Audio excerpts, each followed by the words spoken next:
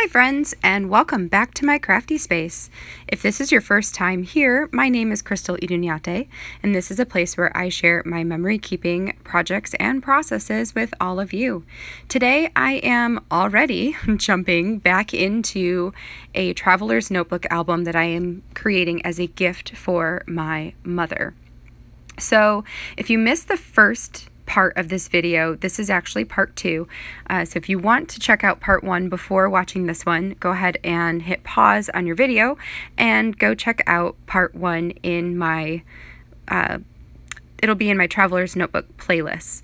Otherwise, welcome back, and I hope you guys are ready to hang out and put some more pages together.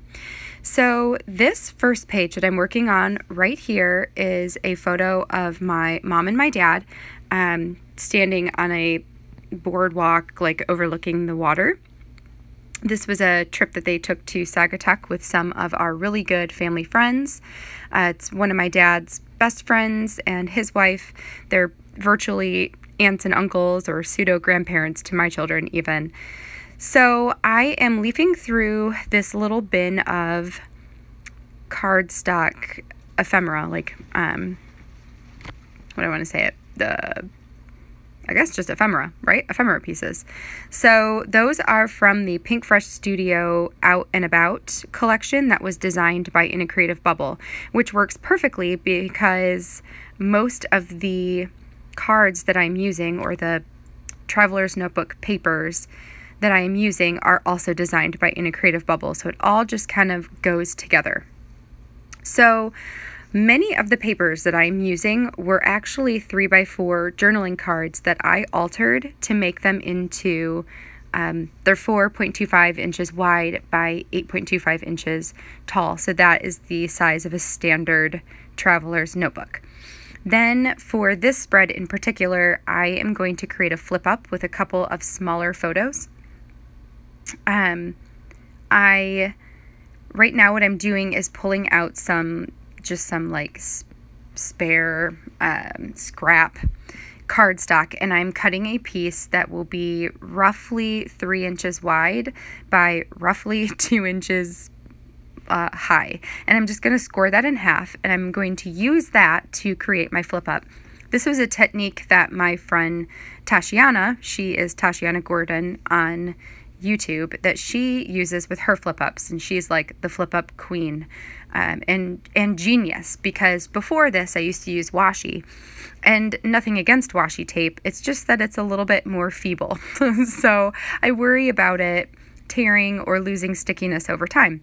This method is wonderful because I don't have to worry about that. It's on there solid, and yeah, I just don't have to worry about it. So I used that scored piece of cardstock to create this flip up, and you'll see how it functions. I think I will flip it. Yep, there you go.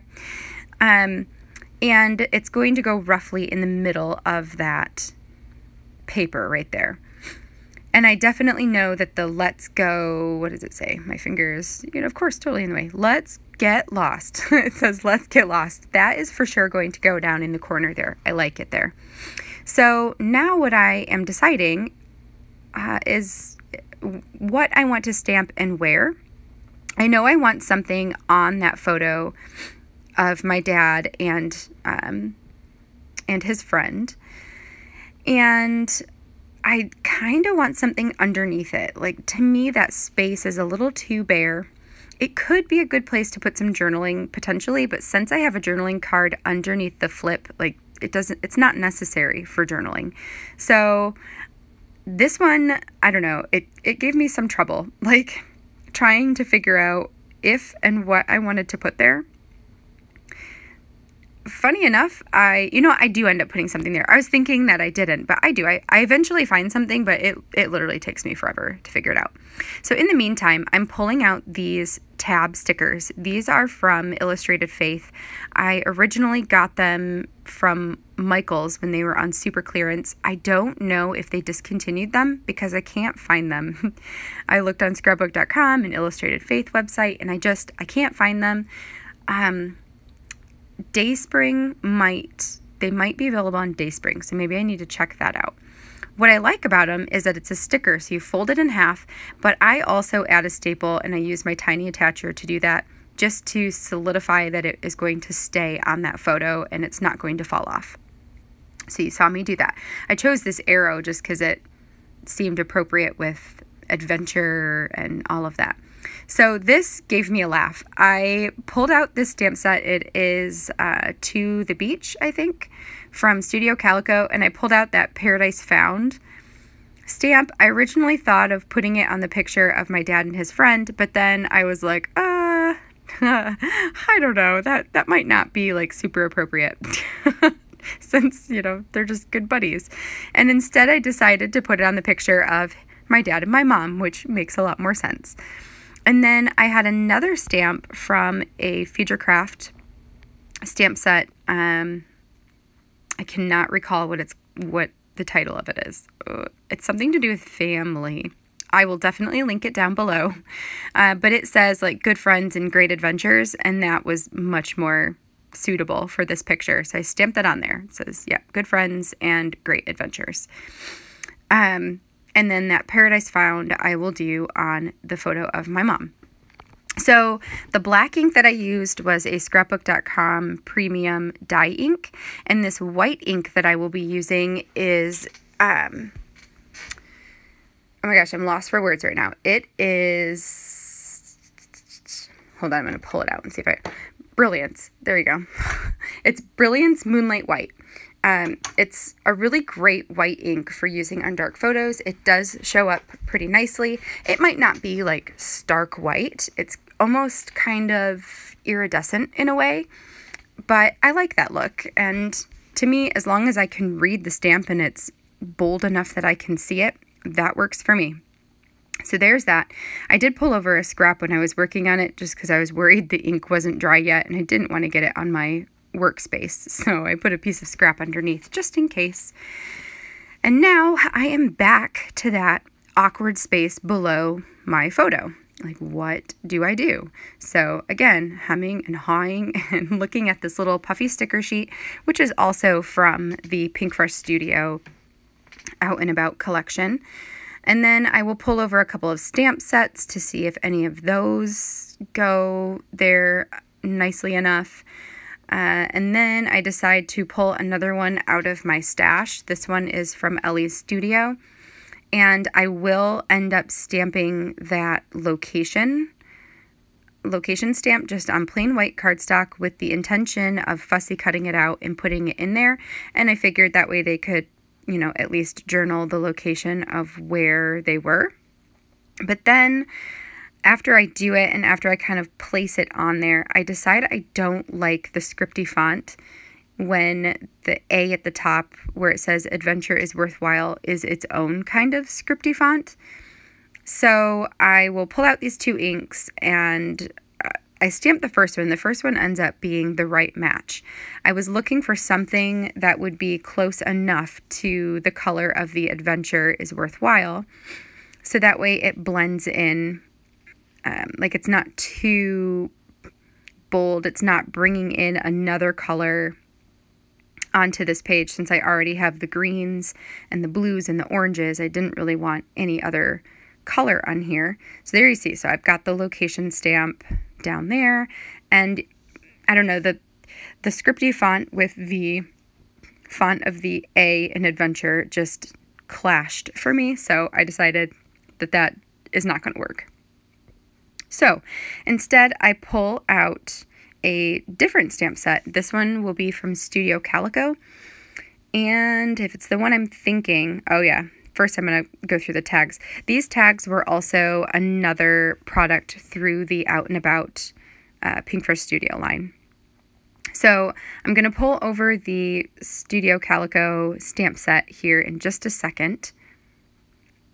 I think it's Studio Calico. Let's see if I'm right here. And it basically is just a label. It's just a small label. It's got a compass on it. Yep, right there. So what is this one? I think this one is called...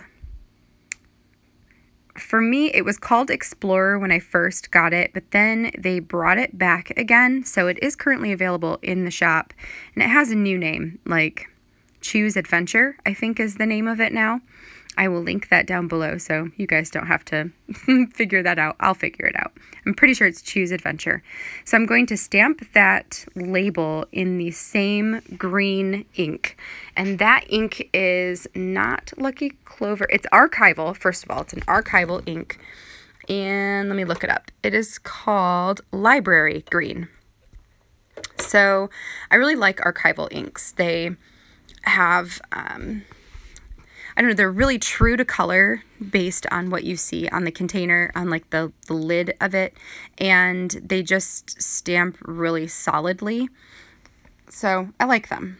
I like them a lot. I will say that they are, I can never remember if they're a dye ink or pigment ink or what like type of ink they are.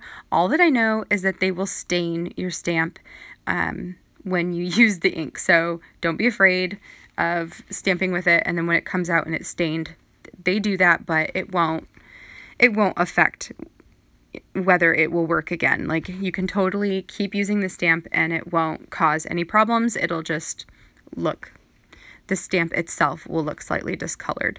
So I'm going to stick that on there, and then I will also like fluff around and try to find a puffy sticker to put on the picture with my mom and my dad, that large picture, just because I want something to help balance it out. I felt like just that one embellishment wasn't enough.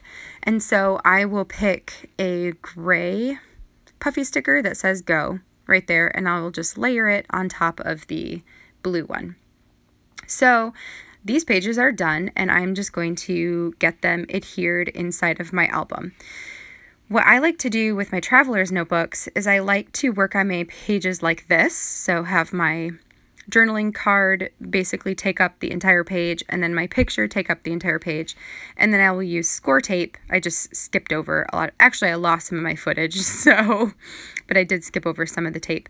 I will apply score tape to the back of them and then just stick those into the book itself. Now this page, I have another full-size picture, and this one is of our family friends in the same spot as my parents. It's just, you know, a different couple. And I've got a journaling card next to them that says stories, and it's got that pink, it's like a pinky color. I liked it because there's a sweater, so she's wearing a sweater in that picture that is like slightly pink in color as well.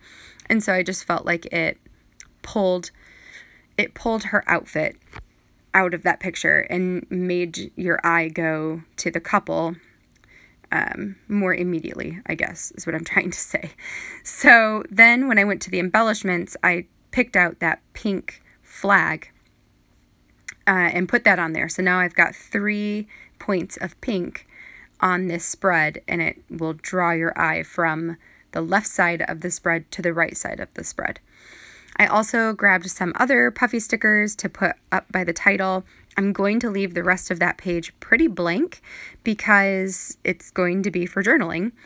I am giving this album as a gift, and this was for a trip that I did not attend. So what I am doing here is just providing areas for journaling, and then once I give the album to my mom, she can fill in the stories with her own memories. That's what I like to do. I like to do either that, or I will like send a questionnaire to the recipient and have them fill that out, and then I will adapt their question or their answers into journaling for their albums. I really like to do it that way because then we're assured that their stories are getting told. Whereas, you know, if you give a blank album like this, there's the possibility that they will never fill it out. But I'm going to run that risk this time. So this stamp right here is again from the, what did I call it? Choose Adventure stamp set. I stamped it onto vellum because I wanted it to stand out from the tree background.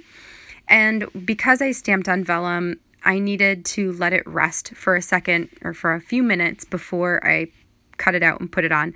That way the ink could dry completely.